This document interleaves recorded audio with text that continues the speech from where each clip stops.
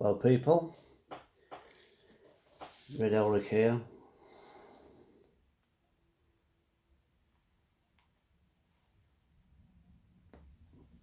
I'm smoking my Peterson. This is from the Sherlock Holmes collection. The pipe's called the Hanson. I guess as in the hansom cabs that they used to have in Victorian days. Conjuring up images of Sherlock Holmes and Dr. Watson travelling in a hansom cab to investigate some mystery.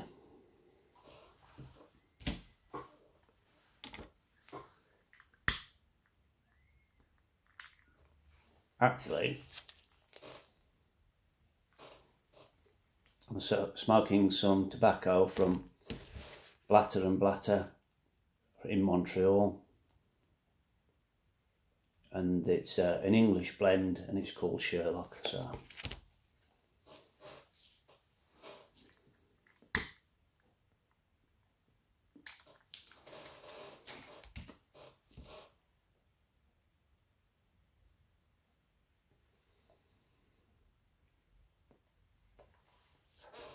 I also bought another one from the Sherlock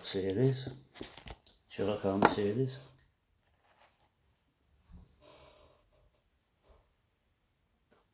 That pipe is the Baker Street.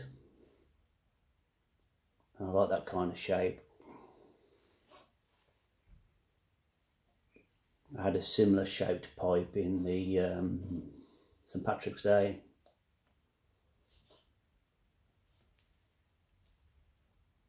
There's a nice little pattern on that. Sterling silver collar on it. And this one comes with quite a nice pipe bag. And quite a big box. Compared to the other one, which was slightly bigger than standard.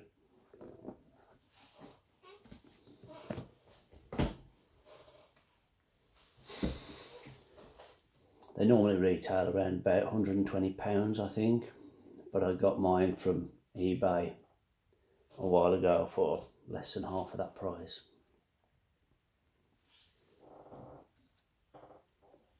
Just enjoying a latte.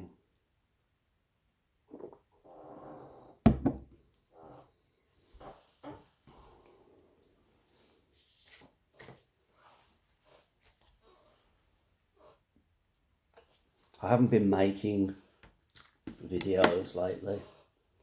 I haven't been watching that many videos lately.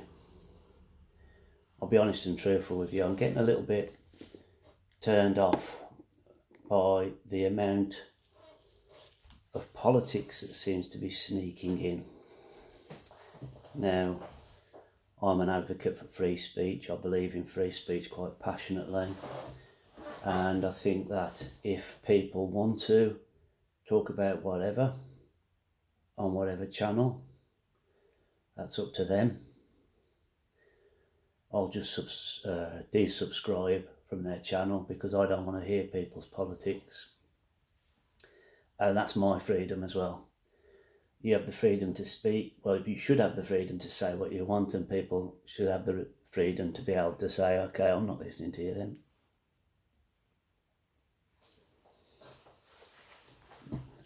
Although I defend people's right to say what they like,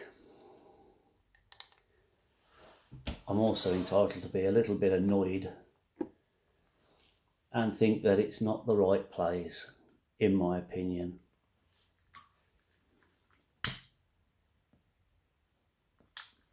If you want to talk politics,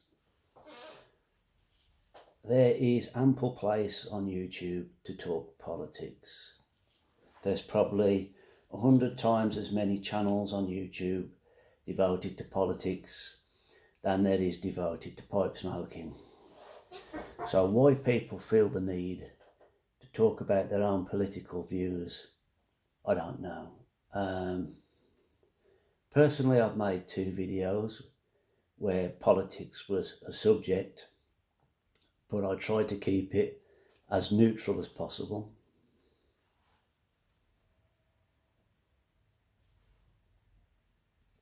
And certainly not, while trying not to give away my personal politics and my opinions, but if I did, I would hope that I'd do it in a way where I'm not just assuming that I'm correct.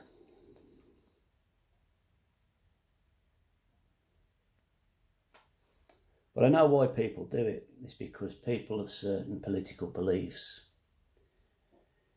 become almost fanatical, zealot-like, where they believe that it's not just their politics, that actually that they're speaking the truth. And what's wrong with speaking the truth? You know, they're speaking the truth, and you know, and I've had this before. I had a friend who was a teacher. He taught my kids at school, but we had a few things in common, so we were friends. But he had quite strong political beliefs, and some of them I didn't agree with. And, you know, I found that his politics sometimes would creep out into the classroom. My kids would come home and say stuff that he'd said, and I'd say, well, that's not true because this or because that. But it seemed like he was using his position, his platform as a teacher, to try to indoctrinate the children with his beliefs, which I didn't agree with, but I don't like to interfere.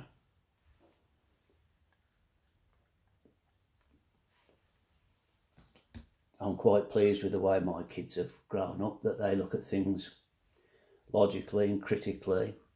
They don't take things other people say and just believe them. Unlike a lot of young people these days, they ask the awkward questions and they get to the truth themselves.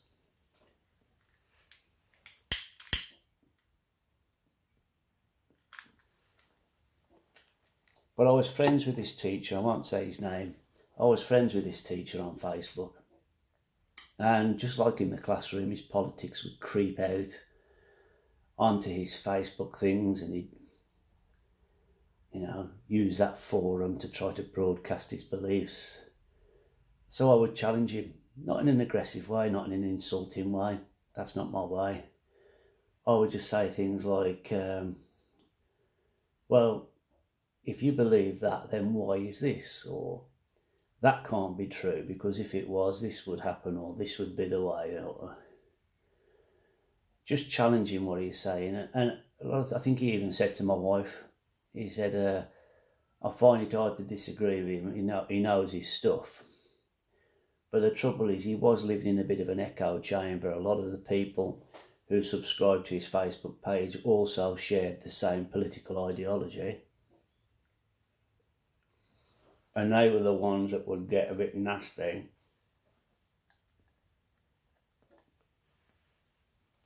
And come back with the nasty labels and things like that.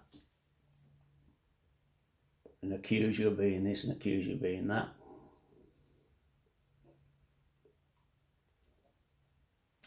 So I would get a bit savage with them. Not in a ranty way. Just let them have it with both barrels, sort of thing. Not in an insulting way, an aggressive way, just give it to them. There you go, have some of that. And in the end, he unfriended me on Facebook. And he told my wife it wasn't that he couldn't handle it, but his friends, he didn't want his friends being offended. You know, so they're saying some people can give it, but they can't take it.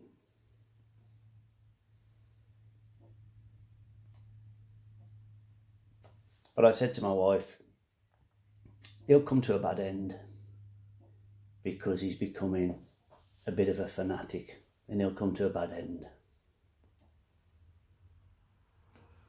And then one day, probably about a couple of years later, my youngest came home from school and she said, you know, Mr. Let's call him Mr. D. You know, Mr. D is off sick with stress. You know? Then my wife told me, you know, Mr. D, he's had a breakdown.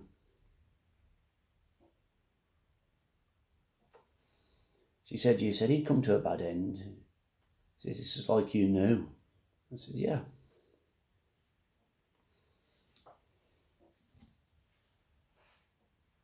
Because if you become a fanatic, whether it's a religious ideology or a political ideology, if you become fanatical, you put yourself in a shrinking world where the heretics grow and grow and the righteous ones shrink and shrink until it's almost you against a corrupt and evil world. And why can't everybody see things my way? Why can't everybody see the truth? Why have I got to try to argue with everybody and make them see what is right? Especially if you believe in an ideology where things that are right are wrong, things that are normal are abnormal, things that are black are white, things that are up are down.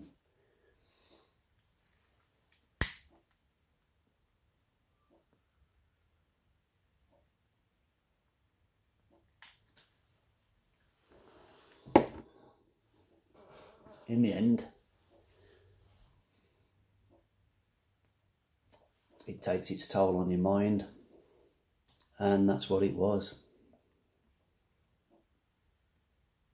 He couldn't take the strain of living in a world that he wanted to live in, which didn't exist, and trying to change the real world to become the world he wanted it to be. And that's what people have done. A few of the political comments I've heard, people dropping out just because they believe they're telling the truth. Most people probably know this isn't the forum, this isn't the place to talk about politics or religion. This isn't the place for that. But they still speak it out, excuse me, because they passionately believe that political decisions or referendums that were taken, that things have gone wrong and why they've gone wrong and what a catastrophe it all is and blah blah blah. I think it was, I'm fairly sure it was Talking Tommy that said, he mentioned something about Brexit and says, oh, I'm not touching that with a barge pole. Quite right. Quite right. It's a divisive subject. And don't assume that 90% of the people, just because you share a passion in pipe smoking, that they're going to agree with you.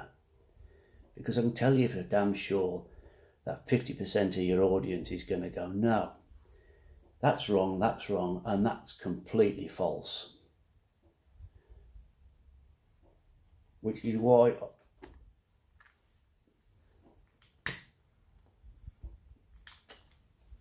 I've been turned off the YTPC. Which is a shame, because it's only a small minority of people that are trying to push their politics. But what I'll do, I'll just simply unsubscribe to certain people that talk about pipe smoking and keep it to that. I'll just stick with those. Anyway, that's nearly a quarter of an hour now of being bubbling my gums, letting off a bit of steam.